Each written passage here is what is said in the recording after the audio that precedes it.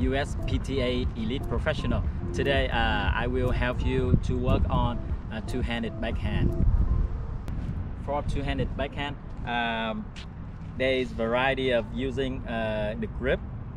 Okay, so you can see here you can use Eastern backhand grip to play two-hand backhand. So the knuckle of index finger is on number 1, and you see the index finger is higher than and then other's finger. You can see a small gap here, and left hand is on top of the grip. So the idea that is you can see like left hand is on number 7 or number 6, right? So the knuckle of your left hand, if you are a right hand player, is on number 7, is on number 6 is okay, but right hand on number 1, okay. Or you can also you continental grip for right hand. That is the knuckle of index finger is on number 2, and heel of hand is on number 2, and left hand on top of the racket, like I mentioned before. For me, continental grip for right hand, this is the most popular grip for two-handed backhand. Here, continental grip. Or you can also use Eastern forehand grip. So the knuckle of index finger is on number 3, and heel of hand is on number 3, and left hand on top.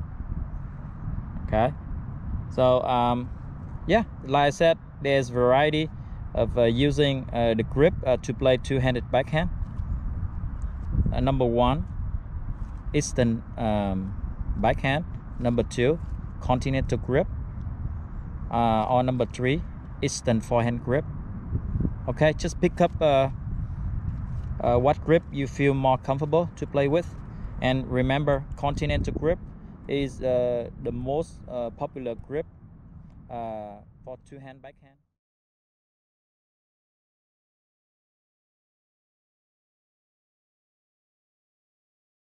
You will have a ready position. Make sure you will use forehand grip in the ready position, and then you will change to backhand grip. Then make a blitz step right before your opponent hit the ball, and make a unit turn as soon as you can.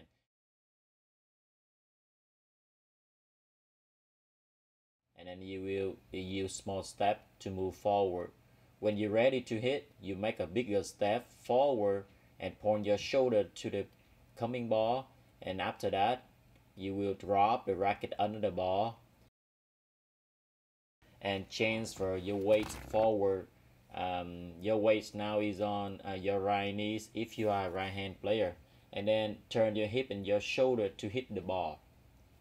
So the contact point is out in front of you, but closer to your body than forehand and one hand backhand racket with the vertical face, and then the follow through is over your right shoulder if you are a right hand player.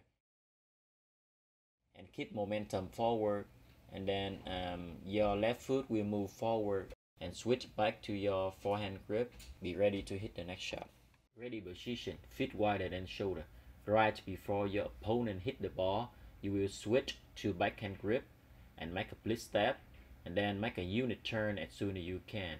Point your shoulder to the coming ball and take the racket back. Okay, use a small step to move to the ball, and when you're ready to hit the ball, make a bigger step, take the racket back, and change the weight forward to your front legs and drop the racket under the ball and hit the ball. The contact point is out in front and the racket face vertical, and then the follow through go over your right shoulder, and bring your left foot forward for better balance.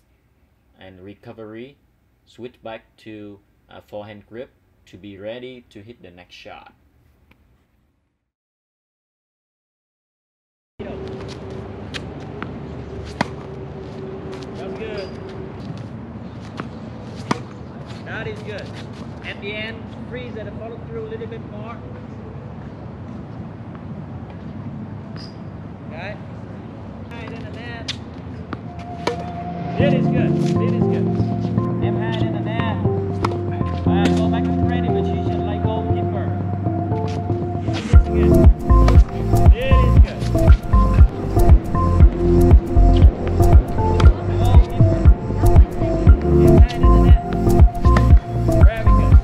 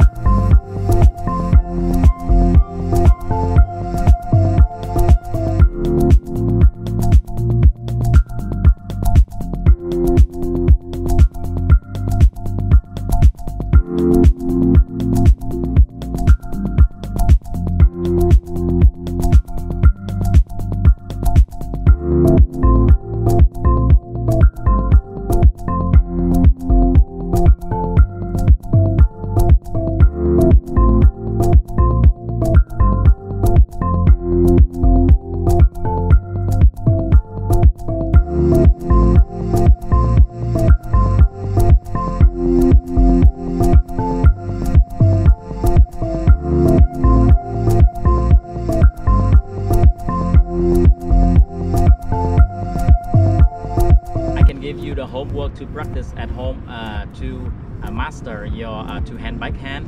So you will stand in front of the body mirror and shadow shot in front of the body mirror as much as you can. Alright, make sure please step, ball, turn, step, take the ball. If you don't have racket with you, you can use your hands. No, step, step. You can hit anywhere, at home or anywhere you want. Shadow shot along.